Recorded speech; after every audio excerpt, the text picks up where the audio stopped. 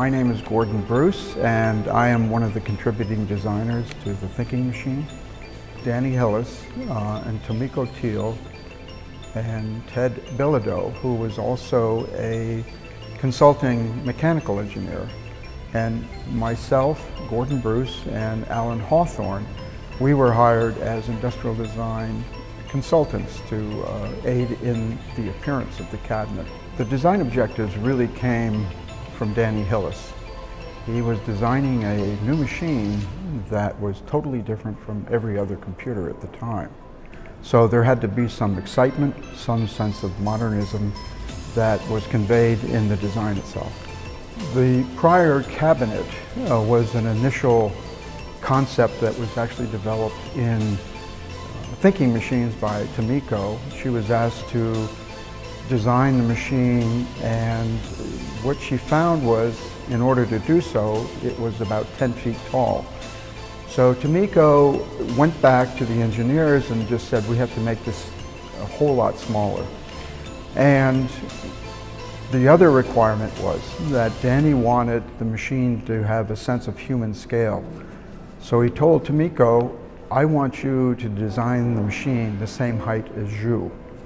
So this was 5 feet 3 inches. And this is really the only sort of step forward that happened within thinking machines. And then myself and Alan Hawthorne, who worked as design consultants on the outside, we were also asked to take a look at very different ways of assembling all the boards and making unique packaging. We had ones that you could actually walk under and ones that were totally different from what was being done at the time. There was a sense of inspiration for the cube both within thinking machines and by us as consultants.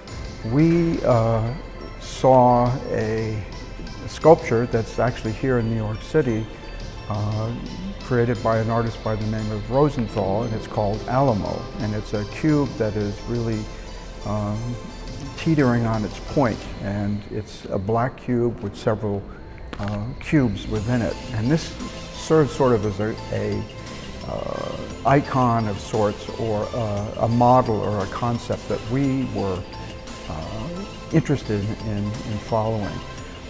In thinking machines, Tamiko had a discussion with Richard Feynman about how all of these connections would work internally within the machine itself.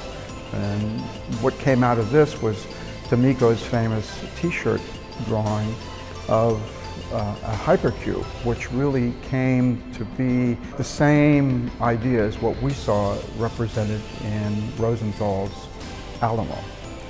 So in one sense, the computer actually almost designed itself. We tried to show great restraint in not adding any issues, but actually amplifying those issues that the computer itself had already within its internal workings.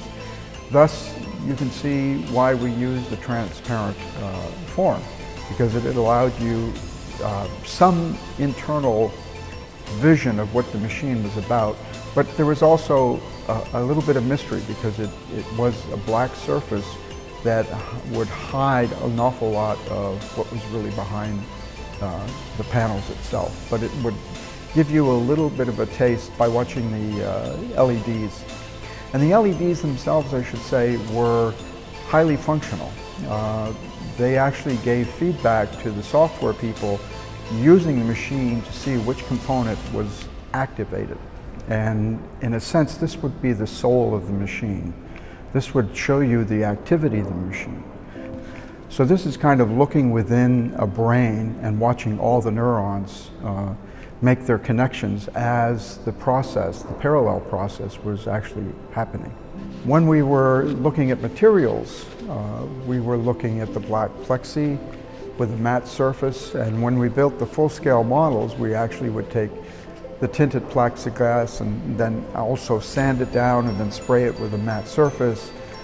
But we were also interested in looking at other materials, and we found a stainless steel that is used in brewing beer, and the stainless steel is really a sieve or a filter to take little tiny particles of hops out of the brewing process.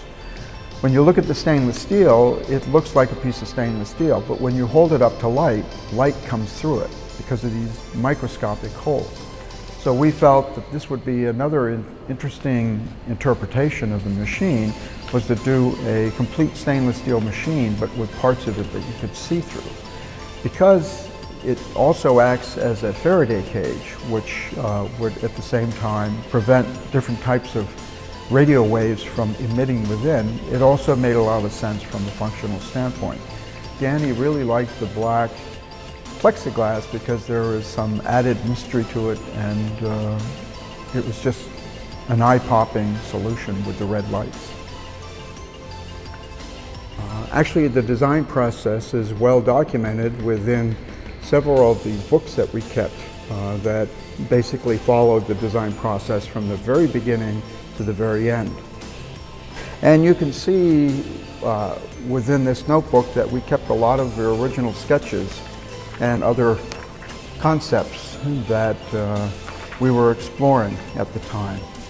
These sketches are what led to the ultimate solution, and you can see this is the final sketch showing the final direction that we took, with the louvers that would have venting on it, and just sort of the configuration of the black boxes.